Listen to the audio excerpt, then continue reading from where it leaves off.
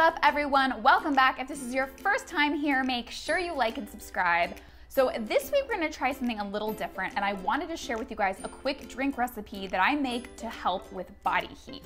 So especially here in the summer, this summer particularly in Southern California, we've had such a heat wave with all the fires and the excessive heat. This is something that really gets me through the summers, and I make it in the morning and it's made such a difference.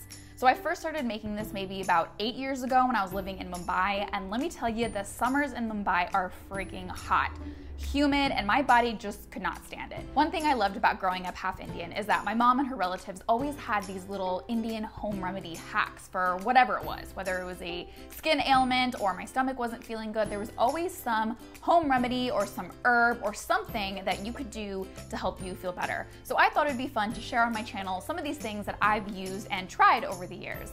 So this week particularly, I wanted to talk about body heat because it has been hot in Southern California. We've been experiencing a heat wave.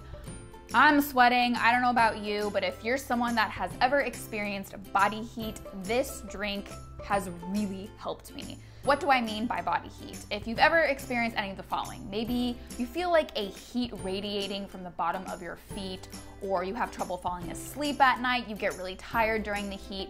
Maybe you wake up in the middle of the night or in the morning and you're drenched in sweat, or the person sleeping next to you tells you that you feel like a furnace. If any of these things sound familiar, then you probably have body heat. You'll also know I have felt like this my entire life, especially in the summer months. My body just does not do well in the heat. So this has really helped me. So this drink only consists of 3 main ingredients, and I'm gonna tell you guys what they are and show you how to make it, so keep watching. The star of the show would be the sabja or tukmaria seeds, which are actually basil seeds. Now these are seeds from the Thai basil plant, not the holy basil plant. They're similar in size to chia, and when they get wet, they form a kind of gelatinous texture like tapioca, but still have a crunchy interior. You might have seen them in Asian grocery stores and Asian drinks and beverages, and they're also included in a popular Indian beverage called faluda. They're commonly used in Chinese and Ayurvedic practices as they have digestive, health aid properties, and also cooling properties. So today we're going to use it for its cooling property. I generally take about a tablespoon or a spoonful of the sabja seeds, and I add them to a cup or a bowl of some sort and add water. Now, for the basil seeds to form that gelatinous texture, they need to be submerged in water for about 15 to 20 minutes. So I'm going to add some water and set this aside. The next ingredient I'm going to use is aloe vera. This is great for your skin. When consumed, it helps reduce inflammation, it can aid in digestion, and it's rich in nutrients. So I'm just going to cut off a little piece of aloe vera. Be careful because it can be pungent, so if you use too much, just be aware of that. And what you want to do is make sure you cut or scoop out the interior part of it. I'm going to go ahead and add that into my Vitamix.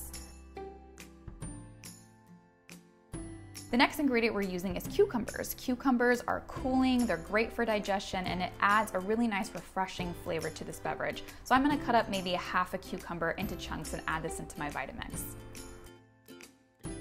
Now if you look at the sabja seeds, which have been sitting for about 15 to 20 minutes, you can tell that they've formed that gelatinous texture and they kind of look like chia seeds. So I'm gonna set this aside and blend the drink first.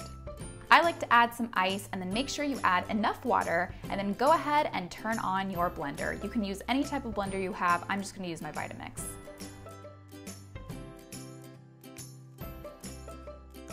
Now that it's all blended up, I'm gonna come over and pour it into my glass. And if you want, you can add the sabja seeds directly into your beverage, but I'm just gonna strain them out and then add the seeds to the beverage separately. And you can see that the seeds are inside the drink. The seeds don't really have that much of a distinct taste, I don't think.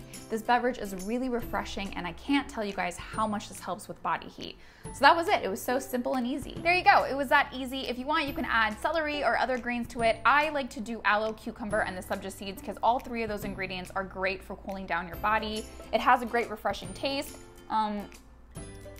It just kind of tastes like a refreshing cucumber water. You can see the seeds floating around in there, and they don't really have a taste.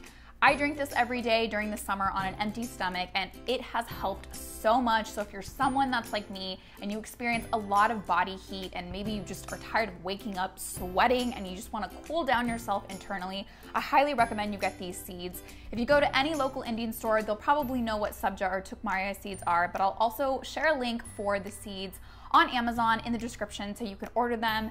Thank you guys so much for watching. Please let me know if this was helpful, and I'll see you next time.